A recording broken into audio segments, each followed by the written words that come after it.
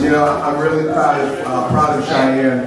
I first heard of Cheyanne, or first saw her when we played LMU last year, and I think we had a really good defensive team, and she got 21 points and 13 rebounds against us. So I went over, and usually when somebody plays well against us, I go over and give them a hug in the line after the game, and I said, nice game, and I just remember that. And then, you know, when she put her name out there for a transfer list, one of her club coaches called me and said, would you be interested in a fifth-year transfer? And I said, give me a second to think about it. Yeah.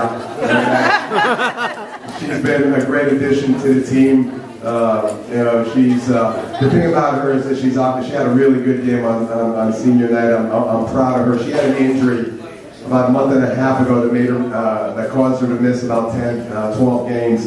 And came back, and tonight on senior night, you know, I thought she played really, really well.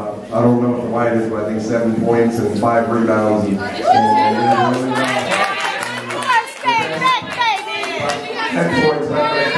The thing I want to tell you about her, and I joke about her all the time, is she is in a really prestigious master's program, which she's going to get her master's. First of all, she's going to get straight A's.